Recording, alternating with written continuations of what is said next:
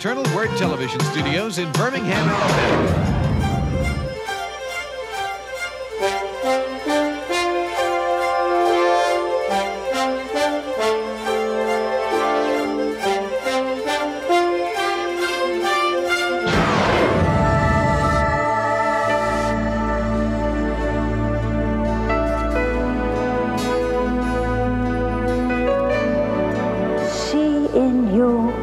Love, the compassion of Jesus. The most glorious work of all, to praise God in His kingdom. Moved by the Spirit. Anyone who lives in love lives in God, and God lives in him.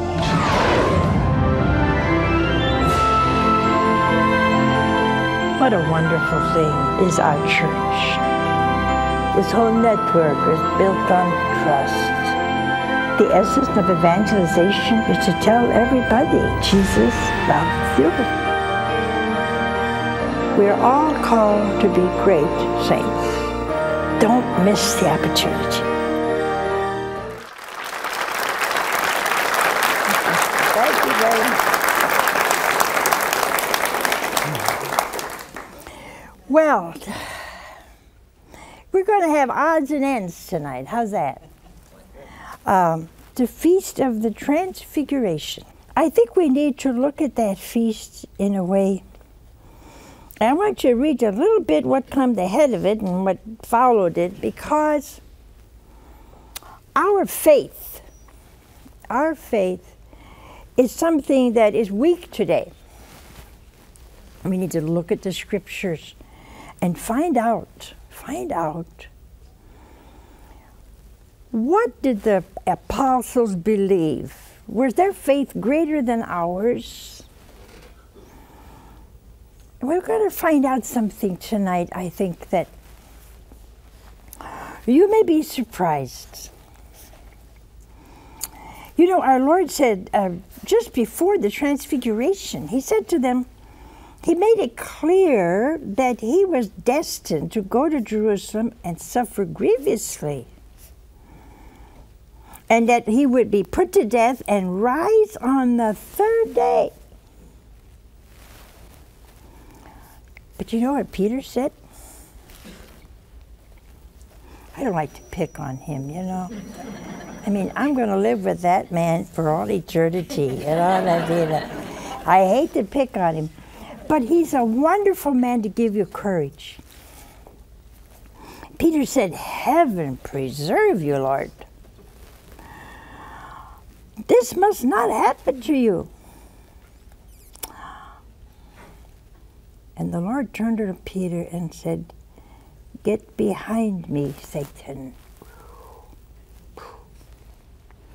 You are an obstacle in my path, because the way you think is not God's way, but the way of man." Ooh. Now, did you ever think that way, huh? Yeah, we all do. We are not a group of people for suffering. We like the weather, the right temperature. Today I went out to see the dish, one of them, and it was a perfectly beautiful day. And I thought, oh Lord, it's a beautiful day. I should not have opened my mouth.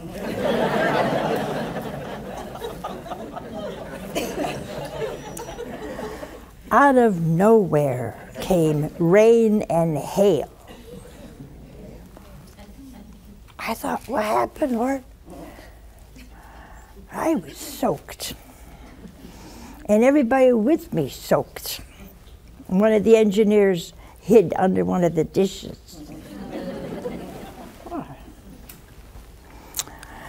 But there we were.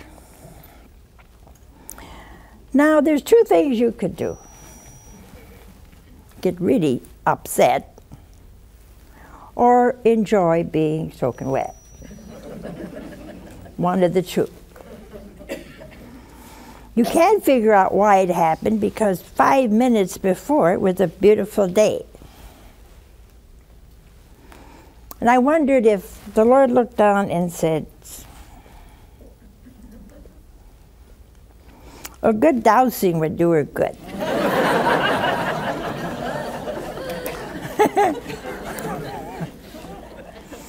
So I came up and I sat in my chair. Oh, it was wet.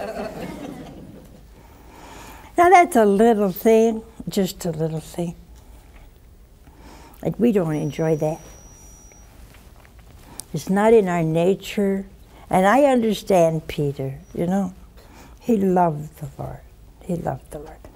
Many of you have mothers, fathers, children that have been ill for years, And we all say at some time what Peter said, Lord, this must not happen to you. Or why, Lord, does this happen? And we need to be careful, you see. The Lord doesn't ask us to understand. He asks us to accept. And sometimes illness, especially in children, seems sometimes so unfair, doesn't it? Huh? And even there, we do all we can to make those that are ill comfortable, painless, whatever. Be careful of the world today. The world makes you think that this is not necessary, you shouldn't have this. That's where this assisted suicide and euthanasia comes in. You see, total neglect and total unacceptance of the way God treats us all. As we get older and more creaky, you know, my mother used to say, I used to get up from a chair like that, see, and my mother looked at me and she said to me one day, just wait till you get up in your years. You'll have to have 2 or 3 tries before you get out. And I said, oh, come on. Well, I'm at the place where I got to have at least 2 tries before I get out.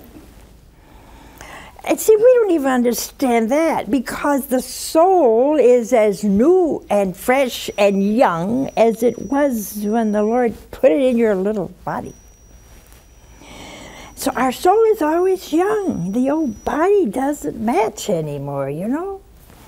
It's gotten taller or shorter or fatter or skinnier. Did you ever look at a picture of yourself 20 years ago? Ooh.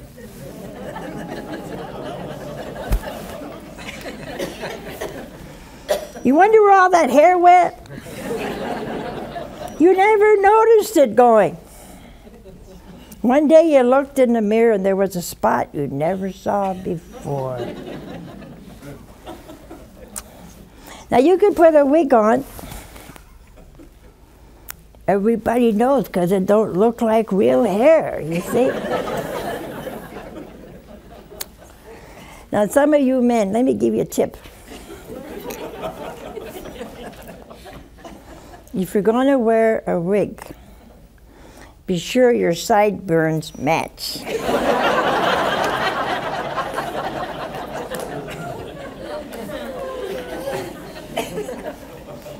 Because they're going to tell right off the bat. I met a man, I hate to say this, I almost died, but I couldn't laugh because it was such a shock. See, I was talking to him, and all of a sudden I looked up, and his whole head had come down to here. And I'm going up, and I went.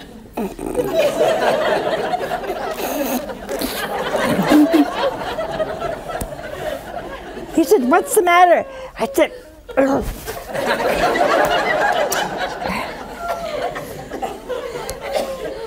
And you know, he left, he never knew.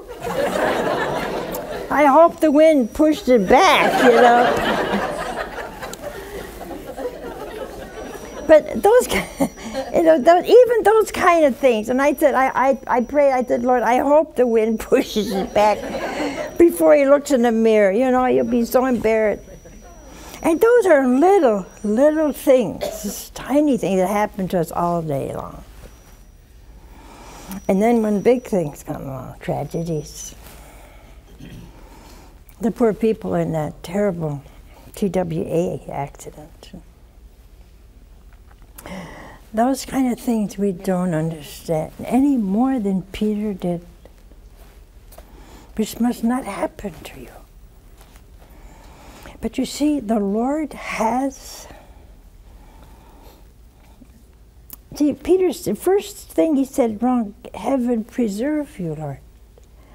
But if heaven had preserved Jesus, none of us would be redeemed. And see, none of us know that without this pain, this illness, and I believe in doctors and nurses and medicine and everything you can get to help yourself. But the ordinary trials of life doesn't have to be something that's physical. We have to watch it. We don't say, oh, Lord, preserve me, because my degree of glory in the kingdom depends on that willful adherence to either the ordaining will of God or the permitting will of God. Let's see what happens here. The Lord is going to give him a teaching now, you see. We all need this teaching today because we're not followers of Jesus. We're not followers of the cross. If anyone wants to be a follower of mine, you want to follow Jesus, then he must renounce himself and take up his cross and follow me. He is our leader, you see. The leader of this network is Jesus. It's not me, it's not Bill, it's not the vice president, it's all of us as a family, and Jesus is our leader, you see. And because if anyone wants to save his life, he has to lose it. Now, what does that mean? Well, all of us have different temperaments, different likes, different dislikes. And some things are hard for some and not hard at all for others. You know? Some things are very difficult. And somebody go through that like nothing. Almost makes you mad, you know? Because you didn't take it too hot. That's because we're all different. And because of that, each one of us is going to have a different mansion in his kingdom. Oh, wow. And Jesus said, if it were not true, I would have told you. Isn't that sweet? He knew we'd have a hard time with it. I'm going to have a mansion, you're going to have a mansion. One of the sisters said to me last week, Mother, will you visit me in my mansion? I said, oh, sure. And you can come and live in mine if you want to. Because the Lord said a mansion. Now I know all you liberals are jumping up and down out there. Well, just jump. Because that's the way it is. The Lord said, I go, he said, and I prepare. How is he going to prepare a place? I got to love everybody in heaven, and everybody has to love me. Now you're looking at me and say, well, that's not hard, Mother. Well, you don't live with me, you see, there's a difference.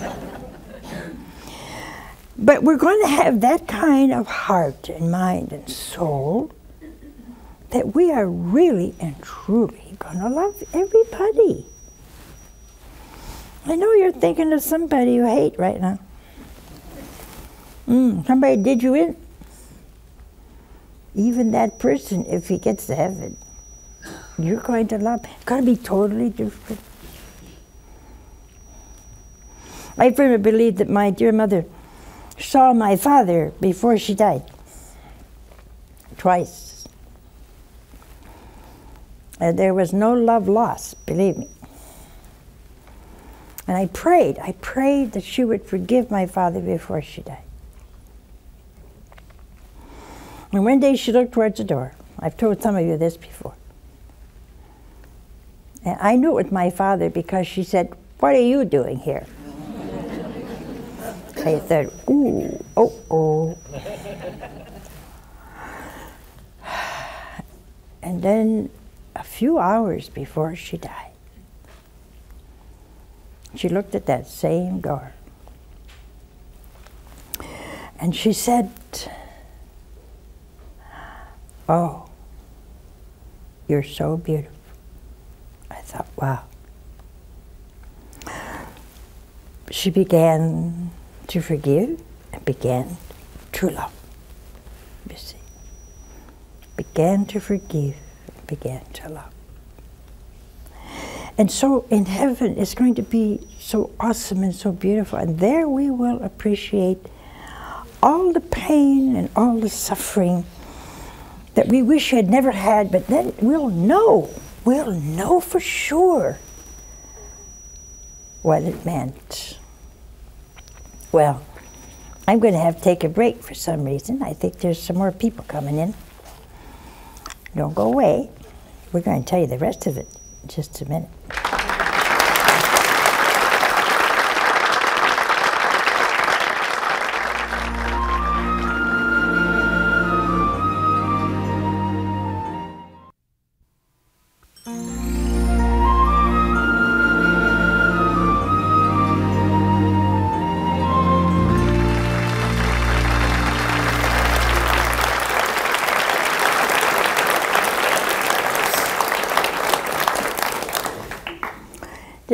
Our little incident here reminded me of something that happened to me in an airplane.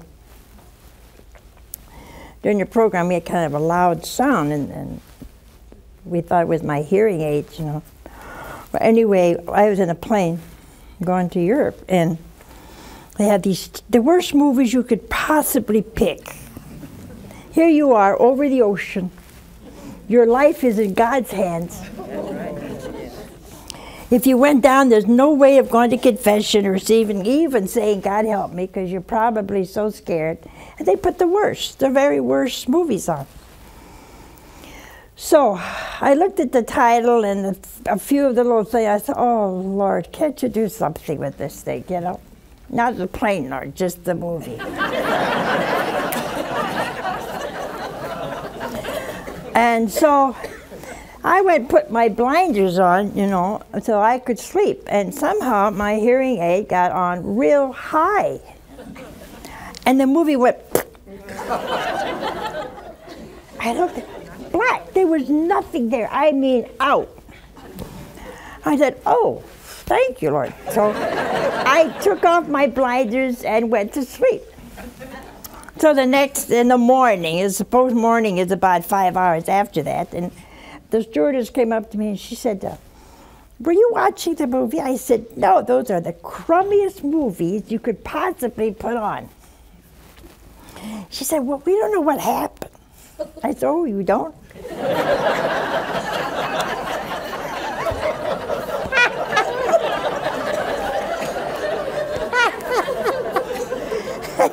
And she said,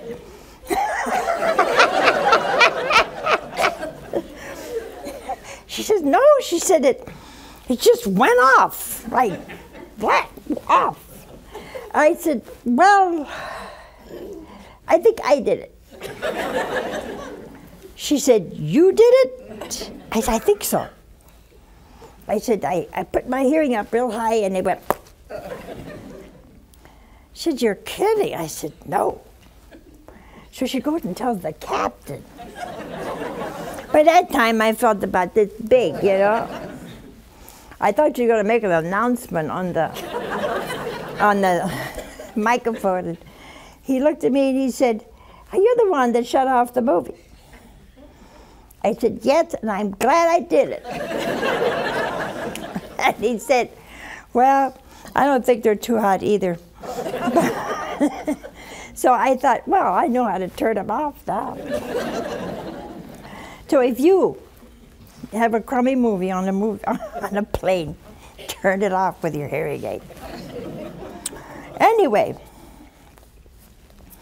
so Jesus tells us that we have to be like him. See, if I am patient, I'm like Jesus. I'm not like Angelica. See? If I'm compassionate, I'm like Jesus. I'm not like Angelica. If I trust in his providence, I'm going to be like Jesus. I'm not going to be like Angelica. And that's what he means. Well, now, he said the Son of Man is going to come in glory, in the glory of his Father with his angels. Oh, I wish he'd come tomorrow. Can't you imagine the Lord coming with the Father and all the angels? And what's he going to do? He said when he does, he will reward each one according to his behavior. Some of you need to go to confession. Because if the Lord judged you now by your behavior, you might not make it.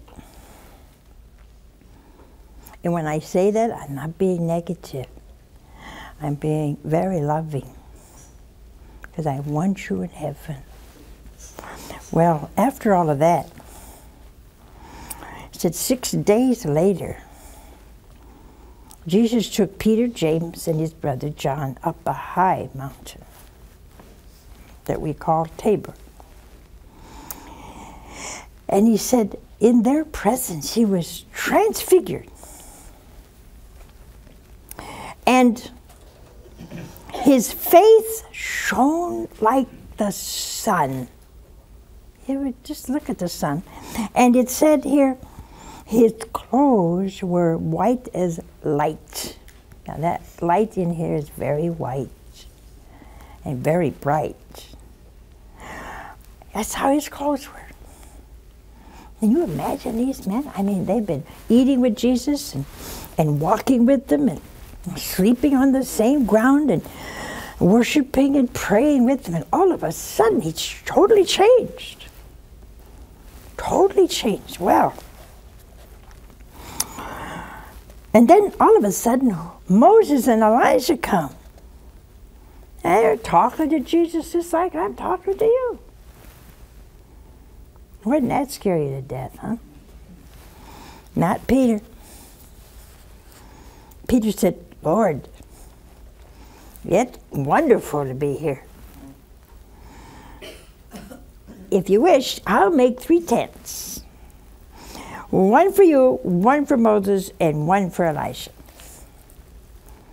Now, why in the world would he ever say that?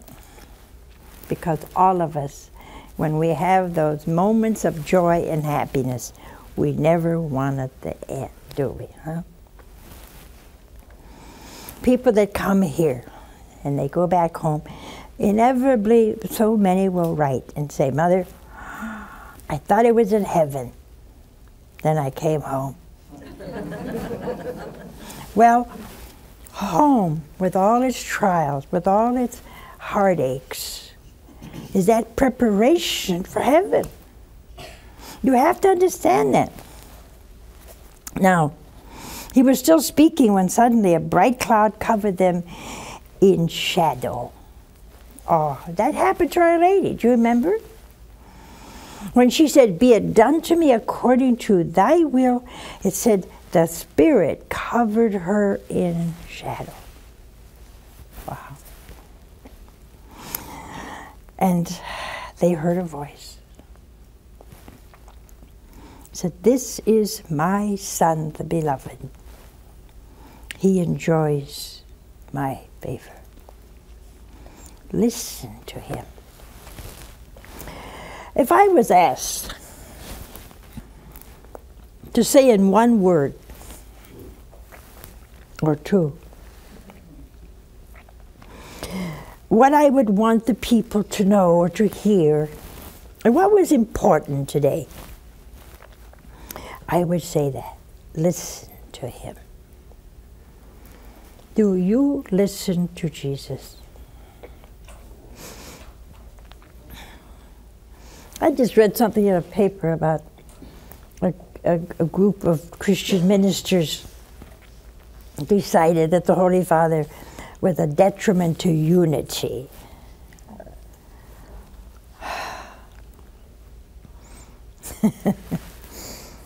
Well, my friend, I got news for you. He is the source of unity. You have to be united to Him, because He is the vicar of Christ. And you must understand that, and you must know that. And then the crowd there, after that voice, when they heard this, they fell on their faces, scared, overcome with fear. You know, that happened to my mother. The woman where I was healed many years ago was called Mrs. White, and the Lord would appear to her every 28th of June, once a year. And when He would come, the entire house, little bitty, kind of a shotgun house, you know, you come in the front, you could see the back door. And that place became all kinds of colors. The light was with a small little 50-watt bulb in the room, and all of a sudden there was gorgeous colors that you never saw before, gold and silver and rainbow colors, and everybody would know the Lord was there. And immediately, it was an awesome thing to see. Everybody was down on their knees with their face on the ground. They knew they were in the presence of God. How do you like that, huh? And this is exactly what the apostles did. They fell on their faces, overcome with fear. When Jesus came up and touched them, said, "Stand up, do not be afraid." And they raised their eyes, and the next few words I want to imprint upon your mind and heart. They raised their eyes and they saw no one but Jesus. You know, when I was a young sister, I used to try and make up all kind of pious schemes to keep my mind on the right track, you know. And if you're not Italian, you don't realize how difficult that might be, because Italian minds don't stay on the same track very long. And I remember for a long time, for months, I used to repeat this one little sentence. And looking up, they saw no one but Jesus. If we would all do that, when you're ready to go somewhere and the sun is shining and it pours, see Jesus. When things are difficult for you, in any way, look up and see Jesus. When you have your aches and your pains, and we all do, see Jesus. In all circumstances, look up and see Jesus. If you and I did that, in a year's time we would be all saints. Why? Because everything would look much different than it does now. Well, I could go on, but we have a call. Hello? Mother Angelica. Yes, Good where evening. are you from? I'm from Missouri. This is Vincent. What is your question? Well, I got a request from my daughter. Mm-hmm. She's 11 years old, going to be 12, and she wants to ask you a question. How can she get some literature on your religious order, because she wants to be a nun someday? Ah, and she wonderful. talks about all the time. She talks about you and how wonderful you are. Well, thank you. Well, you just write to me here at the network. Put on the letter vocation, and then it'll take a different turn.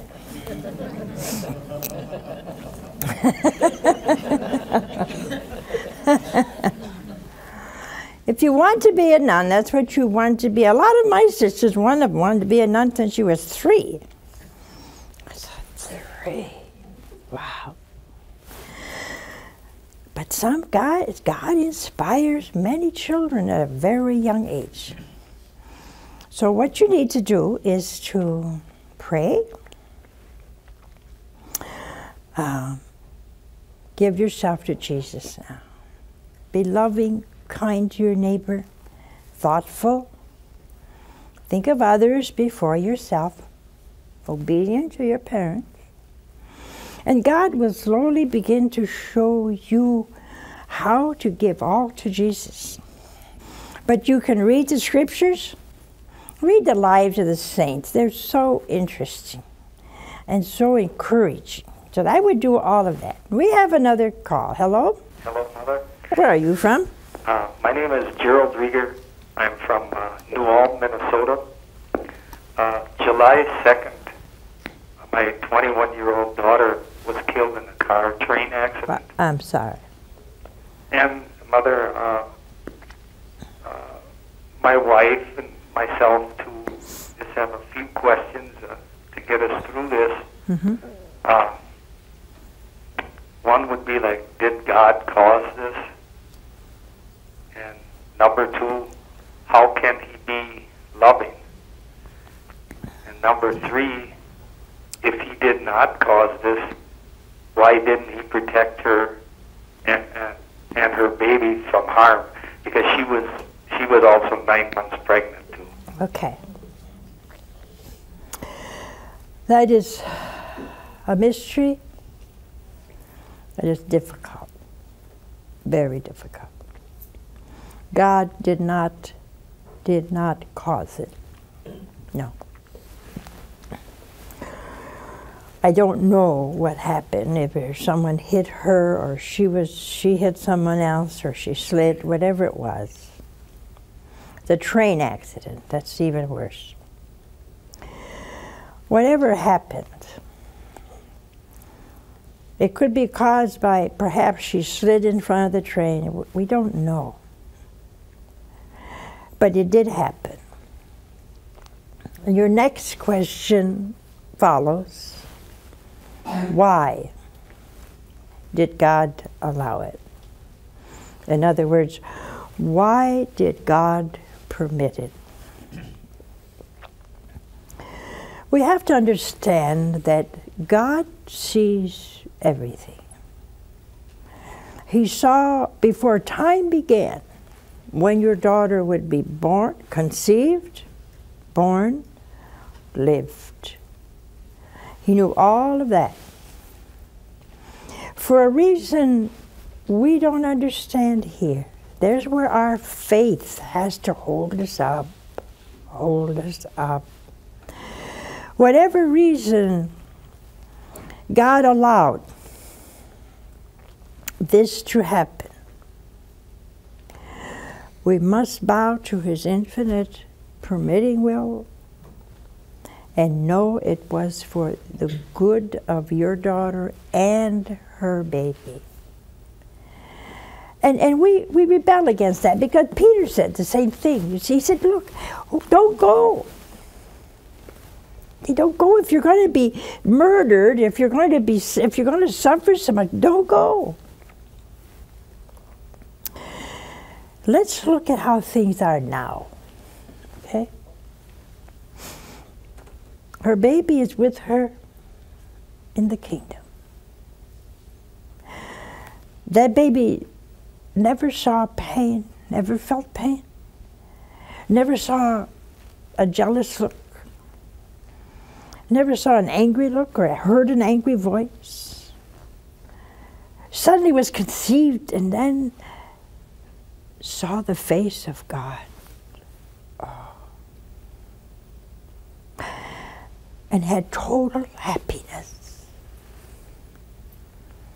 Unbelievable joy. Your daughter may be taken out of her time. Maybe her time was when she was 80. had this accident not happened. But God, in His infinite love and mercy, is so generous, that He would give her greater glory, greater love, greater compassion, greater everything in the kingdom, because she was deprived of the rest of her life. And so now she has greater glory than she would have ever had. She has a joy that you and I cannot even imagine. And our faith has to bow before the Lord, because He knows. When you die, you and your wife, you will see her in all that glory. And then, at that moment, you will know why. But then, it won't matter.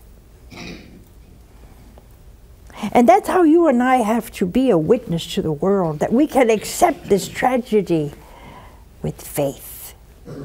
With faith. That's when our faith grows, in the time of tragedy and heartache, disappointment, and the unknowing. The unknowing.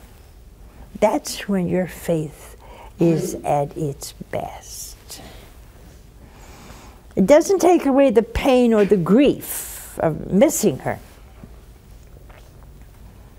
or even the wonder why. It only says, God,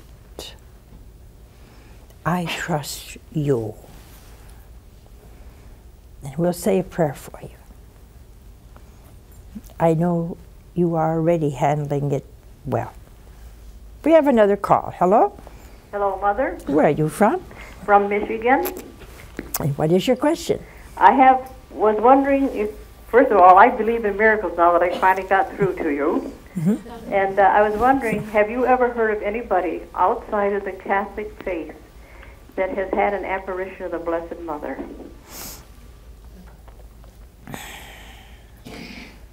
I think so. I think so. I can't remember the occasion that this woman told me about. In fact, I think she had a hard time with Our Lady. You know, she just thought we worshipped her, and all. You know, she had the typical hard time with the Mother of God. I can't understand that, but she did. And one time, if I remember correctly, it's been many years, she told me that she was just in her living room and she just sitting there griping about Our Lady. And she said, all of a sudden, there was before her the most beautiful woman she ever saw. And she smiled at her. And that smile took away all of her fears, her anger, almost jealous, I guess.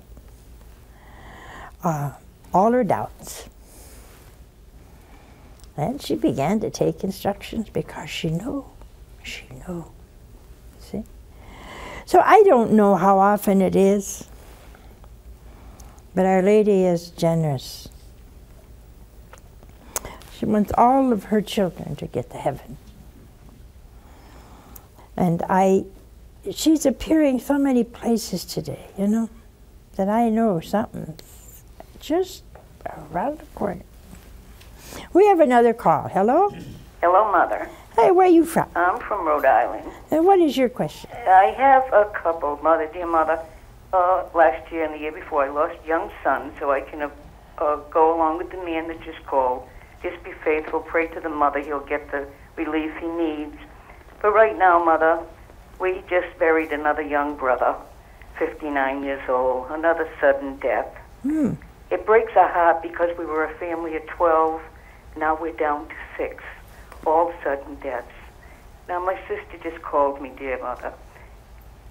She has a husband in a nursing home who's 80 years old with Alzheimer's disease. She was really crying tonight because he's failing so fast. And you know, sometimes it makes her wonder why she lost her brother, so full of life, and her husband, who is 80. Mother, I told her to turn your program on because you've always lifted my spirits. I told her to listen to you because I knew you would say a prayer for her, because we don't know why. Only God knows why. So please give her a special blessing and give him in the nursing home one too, Mother. Yeah. Well, I think it's natural for people when you have someone young or middle-aged died and you see somebody way up there or way down there, I don't know which way it is, that you say, well, they're open. See, we're thinking the thoughts of man. See? All of us have a certain degree of glory in heaven, been destined for us from all eternity. I personally feel that, and every day I ask the Lord to let me live a long life. Why? Well, I'm not going to be too peppy after a certain amount of time. But a long life is a blessing, a big blessing. Why? Well, it's a blessing because every minute that you're alive, you have the opportunity to change, to learn more about God, to get a higher degree of glory in His kingdom, to know Him better in heaven, to learn more about Him in heaven, to be happier, to understand more in heaven. It's a blessing, a blessing. And so we don't know a person's soul. A person may be working out their purgatory here. That's why suicide is so bad. And this so-called assisted suicide. Suicide is suicide. You cannot determine your birth and you cannot determine your day of death. And now we do both. See? And we can't do that. This is the prerogative of God. And if living longer will make me closer to God, I want to live longer. So you say, well then, why is my brother in his 50s? Why did he go suddenly? Maybe that was the best time for him to go. Maybe that was the moment he would have the greatest glory in the kingdom. How wonderful. How wonderful. And there, my friends, we have to trust. We can imitate Peter in a lot of things. We shouldn't in something. Because he said, you know, why do you want to do this?